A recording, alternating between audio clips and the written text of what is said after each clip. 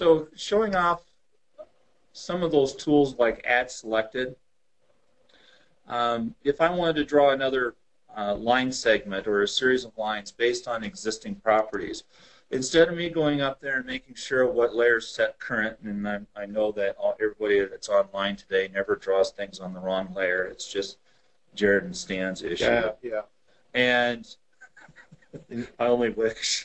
But if I grab that and I right click, one of the things that we have the ability to do is this tool called Add Selected. So what it does is it takes in consideration what you've selected. And I don't know if you can look up there on the ribbon, but you can see how, and let me just slow down. Initially it was layer 0 is what was set current. But if I select this and I right click and go Add Selected, it just now instantly on fly makes that layer current. And so now if I come in here and now draw my next pieces of geometry, it's exactly what the original is. So that's, I'm all about saving picks and clicks. That's my big catchphrase.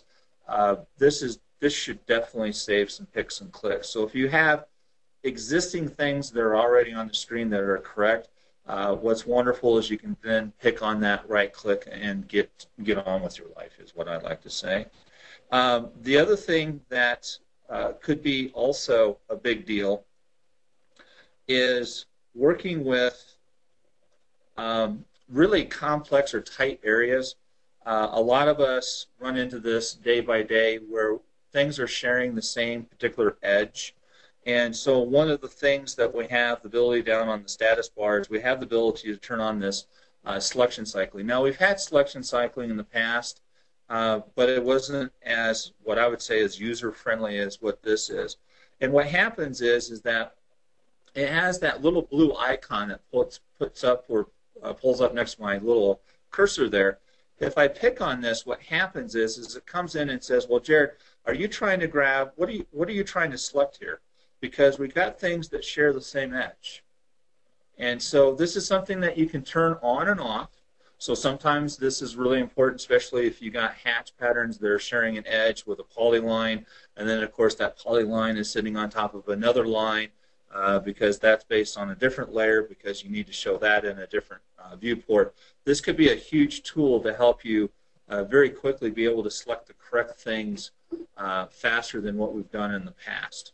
So this is something that is also available down in the status bar that you can turn on and off whenever you want to do that. So that kind of gives you some real quick tools.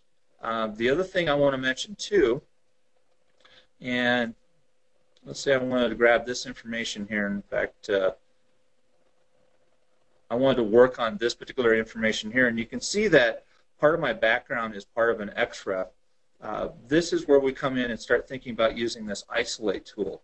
So if I come in here and grab isolate, what happens now is everything else instantly turns off. This has nothing to do with layers because you can tell what I just selected there. There is multiple colors there, which is meaning there's multiple layers there. And I don't have to deal with layer isolate. I can just now very quickly select what I want to work on. Now, you might say, well, how do you get that all back?